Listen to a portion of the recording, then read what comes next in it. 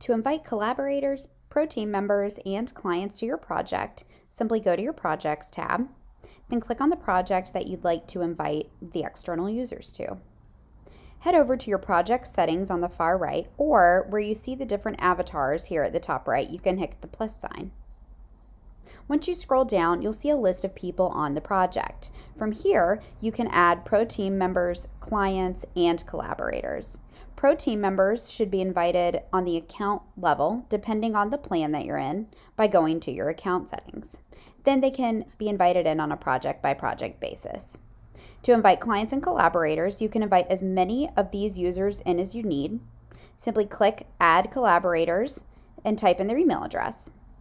You can choose whether this user has full access or limited access. Full access users will have access to everything in the project that you do. A limited access user will not have access to financials or anything related to the client, so they will not see the budget, selections, or client tabs, and they also won't have access to the client chat.